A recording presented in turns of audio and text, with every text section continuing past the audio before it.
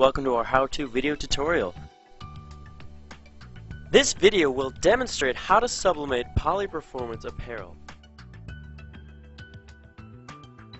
For this process, you'll need a Poly-Performance t-shirt, Sawgrass Sublimation inks, 2 sheets of protective paper, we suggest newsprint, sublimation transfer paper, scissors, and high-temperature foam.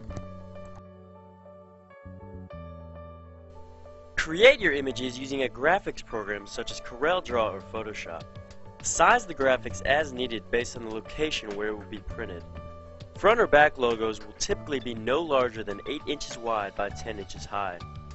When sending the design to the printer, use the proper settings in your Sawgrass color management software to ensure the best quality.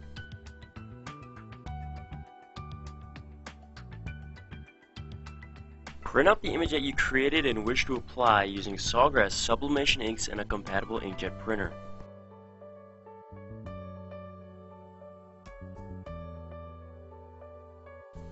Set the temperature of your press to 400 degrees Fahrenheit. Adjust the pressure to medium, which is approximately 40 psi, and set the timer for 1 minute. Once the heat press temperature has reached 400 degrees Fahrenheit, you are ready for pressing. Place a sheet of protective paper onto the bottom platen of the press. Lie the t-shirt on the paper with the side to be printed facing up. Also, make sure to remove any lint before continuing.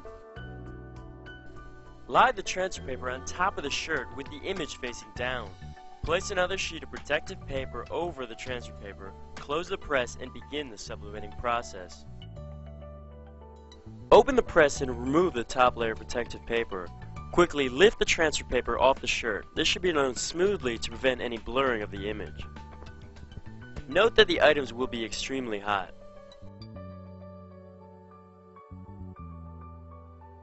Other types of Poly-Performance include sweats, hoodies, and polos.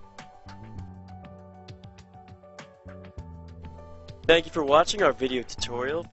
For more information, please contact us today.